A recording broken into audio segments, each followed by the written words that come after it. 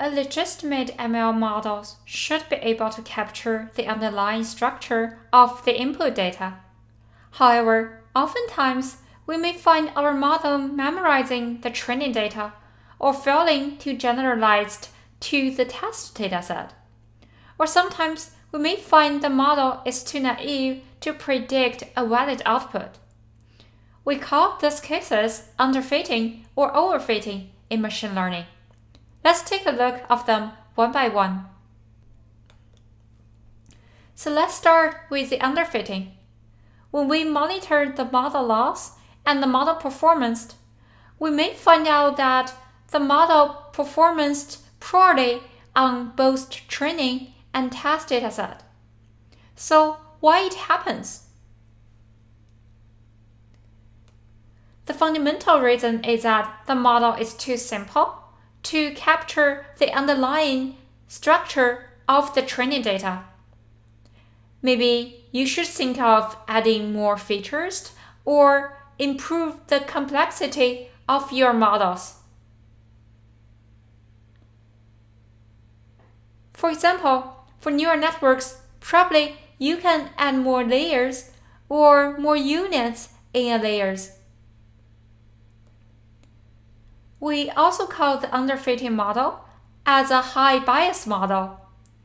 From a statistic point of view, its results shows systematic lack of fit in certain region.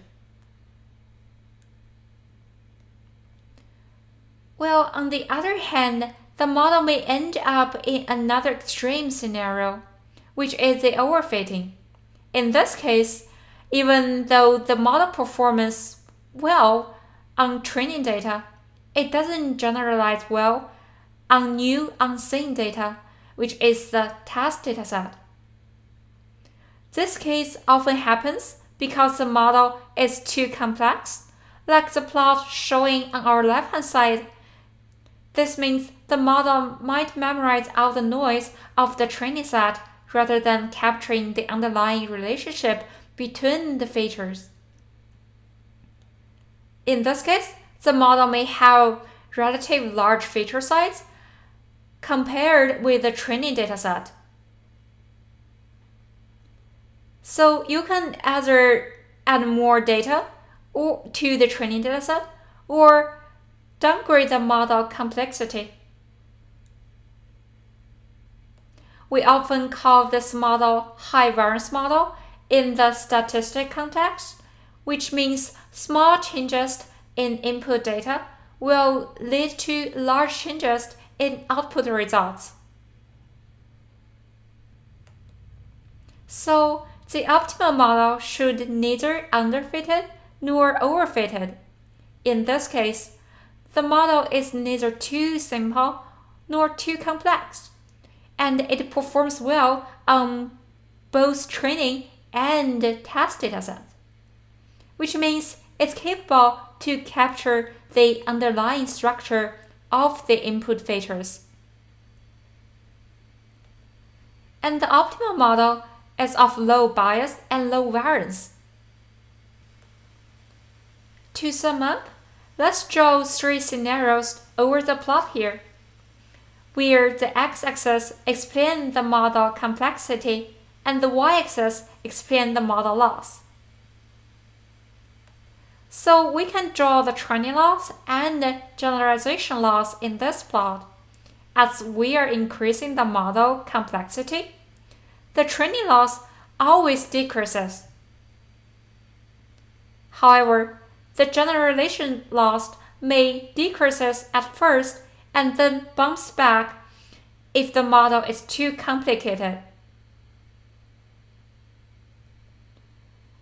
Well, the optimal model should be in between of overfitted and underfitted model, where both training and generalization loss are relatively low. That's why we care about the bias and variance of the model. We also call it the bias-variance trade-off, which is based on a famous statistic rule. The total model error, or the model loss, is roughly equals its bias plus its variance. Hence, To find the optimal model, we need to find a balance between underfitting model, which is of high bias, low variance, and overfitted model, which is of high variance and low biases. Well, one more crucial step when we start to tackle the machine learning model is to define the model evaluation matrix. This matrix should be highly tied to the business problem that we want to solve. And in this lecture, we will focus on evaluation matrix for regression and classification models. So here is a full table of evaluation matrix that I'm going to introduce in this particular class. And there are definitely much more evaluation matrix out there being used for different applications. But here are the common used ones. Let's take a look of each of them one by one. So the first one is the mean square error, or MSE, also being referred as the L2 loss. It is one of the most preferred matrices for regression tasks. It is simply the average of the square difference between the target value and the value predicted by the regression models. Well, as MSE squares the difference, it penalized even a small error, which leads to overestimated of how bad the model is.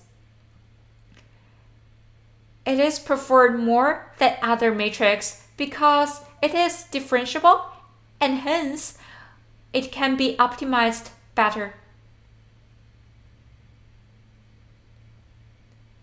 And the second one is the root mean square error, or RMSE, is the most widely used matrix for regression tasks, and it is the square root of the average squared difference between the target value and the value predicted by the model. It's preferred more in some cases because the errors are first squared before averaging, which pose a high penalty on large errors. This implies that the RMSE is useful when large errors are undesired. Well, next is the mean absolute error, or MAE, or we often call it the L1 loss. So MAE is the absolute difference between the target value and the value predicted by the model. And the MAE is more robust to the outliers and does not penalize the error as extremely as the MSE. So MAE is a linear score, which means all the individual differences are weighted equally. However, it is not suitable for applications where you want to pay more attention to the outliers. And last but not the least is the R-square, also called coefficient of determination. It's another matrix for evaluating the performance of a regression model. And the matrix helps us to compare our current model with the constant baseline and tell us how much our model is better. And the constant baseline, which is the denominator of the equation, is the variance of the given dataset. So R-square is always less than or equal to 1. So after the regression matrix, let's take a look at the classification matrices. So first is the confusion matrix. It is a performance measurement for either binary or multi-class classification problem. In a binary scenario, it is a table with 4 different combinations of predictive and actual values. So the true positive, or TP, means the model predicts positive when the actual truth is positive. The false positive, FP, means the model predicted positive when the actual is negative. While the false negative or Fn predicted negative when the actual is positive. And last but not least, the true negative predicted negative when the actual truth is negative. Let's take a look of a tool example here, where we have two classes, the positive class in blue and the negative class in orange. And now we use this ellipse as a model where data points inside the ellipse are being classified as positive, outside as negative. And we can now count the points and write down the counts into our confusion matrix for TP, FP, F1, and Tn. For example, there are two blue dots outside the blue ellipse, so the F1 is 3. Similarly, there is only one orange dot inside the blue ellipse, so the FP is 1. Well, with confusion matrix, we can start evaluating the classification problem with the following matrix. And the first matrix is the accuracy. It means how much percentage of the predictions are correct. Well, the math formula of accuracy can be explained by the sum of true positive and true negative divided by the total sampled number. So in our examples, the accuracy can be calculated by 19 plus 3 and then divided by the total sample number, which is 88% of accuracy. So accuracy is between 0 and 1. Ideally, we wish the model has an accuracy as high as possible. However, only a high accuracy output may be a bit biased. In this example, the model has a 90% of accuracy. However, if we look into the detail of the table, we may find that the model highly prefers to predict negative results and seldom predict the positive outputs. If we count how many positive cases does it output, it's just 2 plus 2 equals to 4 cases, and within these 4 cases, half of them are predicted wrong. Hence, the accuracy matrix itself won't be enough. And that's why we need another matrix called precision, which is the accuracy of all the positive predictions.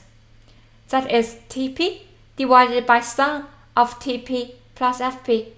In our example, the precision is 50%, which is a bit low. Like the accuracy matrix, precision is percentage numbers between 0 and 1, and the higher, the better. Well, besides precision, we have another matrix which focuses on only the positive cases and the ground truth. That is the recall matrix, which measures the model ability to predict a positive outcome. So it equals the TP, or true positive, divided by the total number of the positive ground truth. And in our example, the recall is 20%, which is tremendously low. And this matrix is extremely useful when we are dealing with the imbalanced data scenario, such as the rare disease diagnosis, where we want to focus the model's abilities to capture the positive cases as much as possible. And again, the higher the recall, the better the model might be. The precision and recall matrix always work together as evaluation matrix. However, two matrices might be a little bit difficult for us to compare between different model performance. And that is why we need the F1 score, which is the harmonic mean of precision and recall. So similarly, f1 is a number between 0 and 1.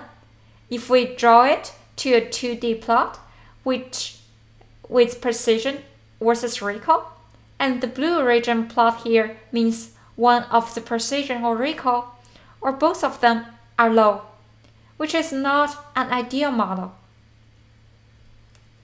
However, if the F1 score is closer to 1, which means both precision and recall are close to 1, this will be the ideal model performance.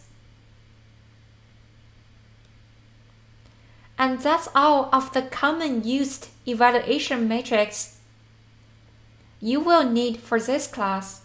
As I previously mentioned, there are definitely much more evaluation matrices out there being used for different applications, and we need to be careful to pick one or many of them to evaluate our models based on our business problem requirements.